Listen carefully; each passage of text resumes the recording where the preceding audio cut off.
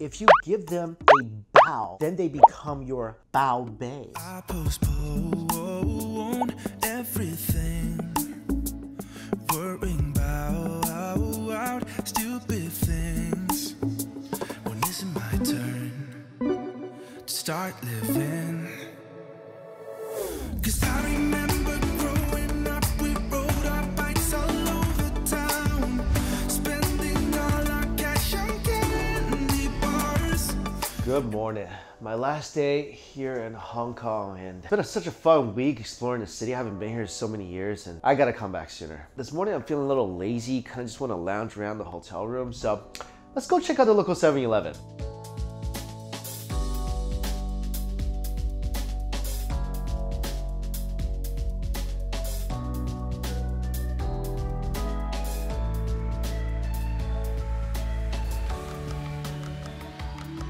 They basically have a little kitchen here cooking breakfast.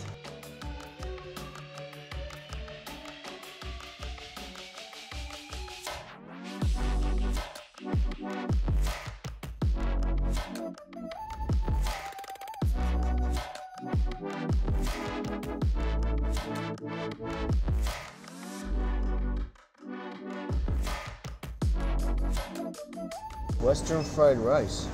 I basically got everything they have available for breakfast on the menu, and they had a lot available. Everything was, they just prepared it like an hour ago. Let's see what else is good. Ooh, Yangzhou Chao Fan. Love this. Beef tendon over rice. This is very Hong Kong. Chicken feet, ribs, rice. Another popular dish, Singapore fried rice vermicelli. Oh, the egg sandwiches are definitely not gonna compete with Japan. Imitation lobster. Tabico salad. Interesting. Tuna fish and egg mayonnaise sandwich. All right. I'm just gonna try their egg sandwiches out. So I miss Japan so much. My favorite brand of Taiwanese instant noodles. I haven't tried this yet. Banana milk. So you gotta be careful with the microwave in Hong Kong. It's not like in Japan where you just push one button. So it says 4+4. That means you push 4 once, and then when it's done, you push it again. So this one was 4+3, so I push 4 and I push +3. This one is 6+3. That's done, press a 3. It's really not a place to eat at 7-Elevens in Hong Kong. They're not really prepped that way. So I'm gonna take it back to my hotel room, with the exception of this. Gotta eat this right now. And they have straws here, lids, fork, spoon, chopsticks, and oh, that's out. This ramen is so good because inside this packet, it's just sauce and real chunks of beef. This is also why, if you try to take this back to the States, you might get caught and this will be confiscated because you're not supposed to take this. A lot of people ask me where to buy this in the States. I think eBay, probably the only place.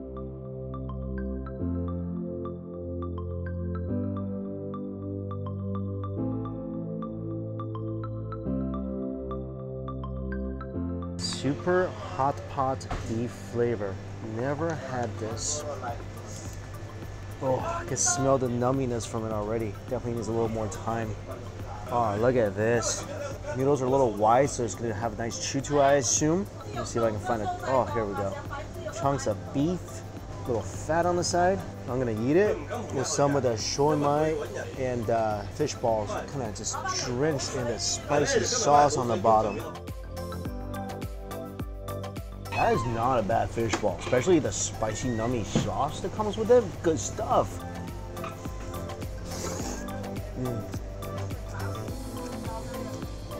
I know this is not a Hong Kong instant noodle, but this thing never fails me. A little shoy mai. I'm gonna dip it in that spicy nummy sauce as well.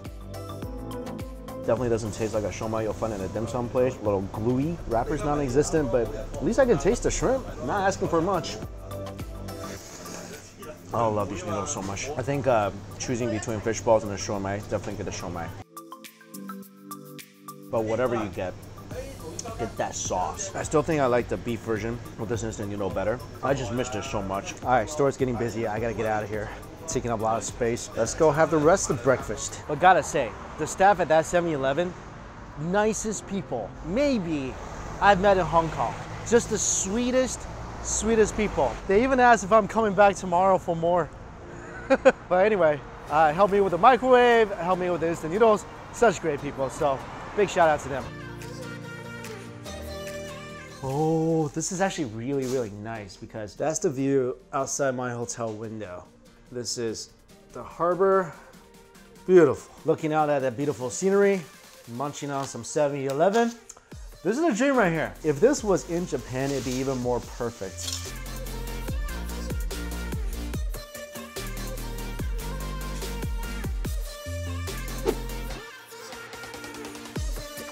Oh, I don't even know where to start.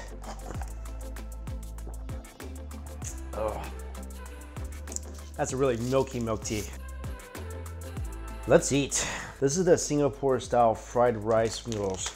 And this is a really popular dish, not just in Singapore, but also for Cantonese people. The steamed noodles are pretty fluffy, a little bit of peas, just a tiny bit of pork and, you know, so-called eggs. So really not much of sauce or topping in here, is mainly just the noodles. I already know this thing's gonna need some hot oil.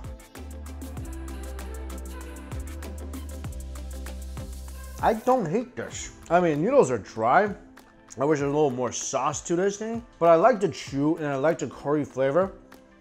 Honestly, it's not bad for me.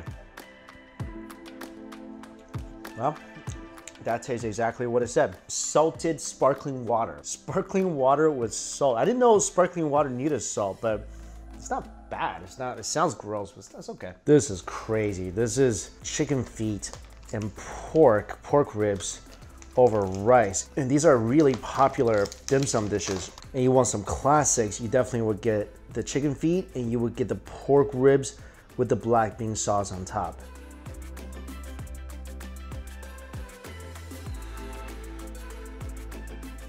Oh, that's bad. They taste like ribs that have been sitting out for a few hours, and somebody went over there, magical flavor elf, and just extracted all the flavor from it, and then left it for you to eat. I feel like this is what Santa leaves really naughty Asian kids. Oh, try the chicken feet. I'm really terrified of this. I mean, chicken feet itself has a terror factor to it, but put it into a microwavable rice dish, it just looks diabolical. I'm pretty sure it's giving me the finger right now. Surprisingly, don't hate it. Flavor is much better than the ribs. I mean, it was sitting by the ribs, maybe it sucked out all its flavor. It's like a flavor-stealing vampire chicken claw. That texture is not bad. It actually tastes like something that came out of a restaurant. I mean, it's no spring chicken, but I can't stop picking at this. Okay, sorry. Pretty good chicken feet. Again, I'm not a chicken feet expert or a connoisseur, if you will. Sorry, that's my last one. I'm just. It's not bad chicken feet. Ooh, rice with beef brisket and tendon. I've been looking forward to this. So if you don't know, Hong Kong is famous for its beef brisket. And so I really wanted to try this. The only thing is the packaging for these microwave things are just so incredibly difficult to rip off. Inside some radish and the chunks of beef is soaked in gravy, and what you should do is scoop some of that and put it over the rice. A little extra gravy. Oh, big chunk of beef tendon.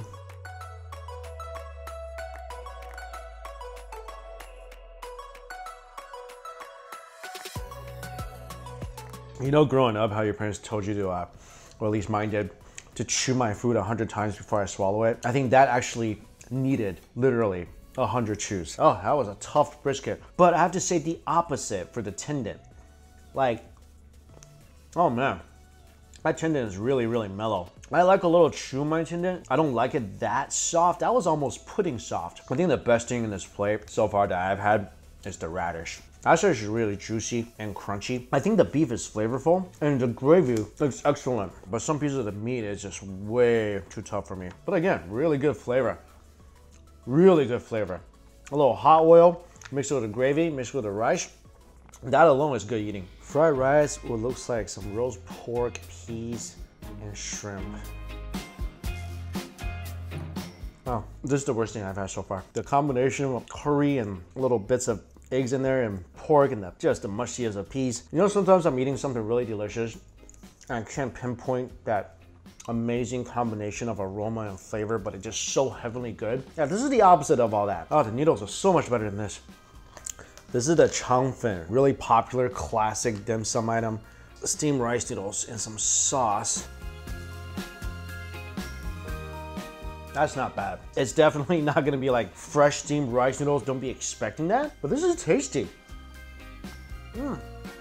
It's chewy. I like the sauce. It's fragrant. It's spicy. Not a bad mouthfeel. And the sauce, I feel like, once you finish this, you can use the sauce for a lot of stuff. That's great sauce.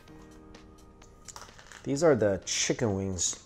I think they're like soy sauce braised chicken wings. Look pretty juicy. They're not bad. Actually, they're pretty good. A little sweet, also umami flavor. Very aromatic aftertaste that leaves your mouth feeling like somebody went in there and sprayed like good chicken potpourri all over it. Good stuff. I'm thinking these are gonna be good. These are indeed good. She told me it pairs really well with the chicken, and I think it'll pair really well with a spicy, nummy fish ball. And the noodles itself is actually quite fragrant. It's got some nice spice to it. I think a similar sauce as that is in the noodles as well. And the chicken doesn't look half bad. Chicken's all right. I would just stick with the fish balls. But it does go good with the noodles. You need something a little saucy with these noodles. I think fish ball is still one of my favorites here. I have a thought, trust me, it doesn't happen all that often. Noodles into the spicy, nummy sauce from the fish ball. Oh, now they look so much more inviting. I like that. I think for all these things, if you can, eat it as soon as you get it. I think I let these noodles sit a little bit longer than I should have, but when fresh, these are good noodles. 7-Eleven egg sandwiches I always get from Japan, and I just want to see how it is here because I've been missing the heck out of these, and they're distant cousins, right? It can't be that much difference. It's still the same eggy family tree. I mean, at first glance, it is kind of similar. No crust, the egg, you know, it's egg salad. They look alike, for sure. You can definitely tell they're related. The bread, nice and airy and bouncy. Not the same. It's not bad. The texture is a little crumplier than the Japan version. The sandwich in general is not as light, it's not as airy, it's not as excellent as the one in Japan. Bread, I think, is also a factor. This bread is just, it's not as soft. I think overall it's just a tougher version of the egg sandwich. It's still good. It's not a bad egg sandwich. Like, if I never had the egg sandwiches in Japan, I had this. This to me would be an amazing egg sandwich. But something about this is it's a little too much sweetness for me. Oh, this is interesting. Tuna fish and egg mayonnaise sandwich. Again, if you remember back in Japan, they used to pair the egg salad sandwiches with tuna salad sandwiches. And it was amazing. So I used to just eat them together. And here they literally just put the same ingredients inside 2 pieces of bread. And you can tell as soon as you take the sandwich out of the packaging that the bread is a lot tougher, a lot more stale than what you would get in Japan. Wow. All right, this is a no-go. The tuna is not as fresh. I know it's canned tuna, but it doesn't taste all that tuna-y. This combo almost gives off like a sort of a bitter taste. It's really weird. This is really not that good. Imitation lobster and tobacco salad sandwich. Oh, this is not bad. Dare I even say this is good. Still a little sweet for me, but nice chewy chunks of meat. The sauce is creamy and flavorful. There's like little popping bits of fish roll in here. It's not a bad sandwich. So I think out of the 3 sandwiches I had, this and this egg sandwich I like the most. The egg and tuna, I think will probably show up in my nightmare. Banana milk. Yeah, I like to open it from the other end because, you know, I'm a rebel like that. Oh, this is so yum. Didn't know you could milk fruits, but glad they did. They have a very big assortment of bao in 7-Eleven. But let's try this first. This is the very traditional looking sticky rice, and it's wrapped in a fragrant aromatic lotus leaf. And this dish, at least presentation wise, is the best looking dim sum item I got from 7-Eleven. So this is a roast pork sticky rice. That's great. If you put this on a plate, served it to me in a dim sum restaurant, couldn't tell you the difference. This is by far the best dish I've had, most quality dish. Like I said, 7-Eleven Hong Kong breakfast has a lot of dim sum options, and it has a lot of buns. So I got every one of them so I can try it out.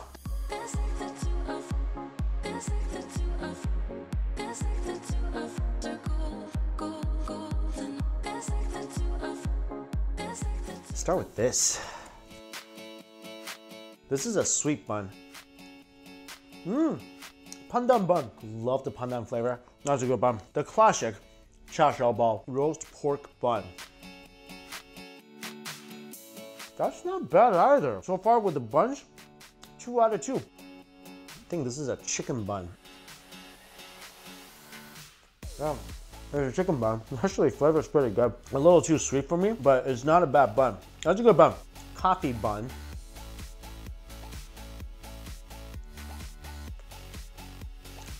I think this, it's a really nice snack if you're hungry, craving something a little sweet. Walk into a 7-Eleven, grab one of these. They're good. Oh, salted egg bun. Now, I don't know what this would have been like if it was warmed up, because right now, obviously, the bun's a little cold. Maybe this could have even been really runny. That's good. This is one of my favorite things in dim sum. Runny, eggy, yolky, sweet, salted egg bun. I mean, it's not running right now. Like I said, it's been sitting on my table for about 20 minutes. Look at this flavor. The fluffiness of the outside dough, the sweet creaminess and slight eggy and saltiness of the filling. It's everything you want in this bun. That is now the best thing I've had on a 7-Eleven menu. I think somewhere in my hotel there must be a microwave. I'm gonna microwave this thing up and see if this thing could still be runny. I'll be back. A few moments later. Piping hot bun. All right, so it's not flowing like they usually do at dim sum restaurants. It's still really darn good. And you should get this. Guys, you really should go get your girlfriend one of these. And well, ladies too, you can get your guys one of these. You know why? If you give them a bao or a bun, then they become your bao bei, which in Chinese means baby. So, you know, they become your baby, your bao bei. Somebody should put that on subtle Asian traits. Oh, by the way, if you're admin, if you're watching, I posted many funny things. Only like one got posted. Just hurt my feelings, you know? Anyway, overall, I feel like of all the stuff I got, the dim sum items were the best things from the 7-Eleven here in Hong Kong. Out of the dim sum items, I loved almost every single one of the buns. I think those were the best tasting dim sum items. I thought the fish balls were good, the rice noodles were good, the sticky rice was excellent, chicken wings was tasty. Most of the other microwavable lunch items I got were just okay. And I got a lot of food, but basically today, it's a lazy Sunday. I'm just gonna stay in my hotel room, watch the new season of One Punch Man, and eat and stare out my window. Sounds like a fun day to me. And guys, as a reminder, when you're watching this, I am no longer in Hong Kong because of the editing delay. So if you want to know where I am in real time, just make sure to follow me on Instagram right over here. The link is also available for you in the description box below. Also, don't forget to check out the Strictly Dumpling store. We got tons of really funny, cute new shirt designs. So take a look at that. So that wraps up my review of 7-Eleven here in Hong Kong. Thank you guys so much for watching. Until we eat again, see you later.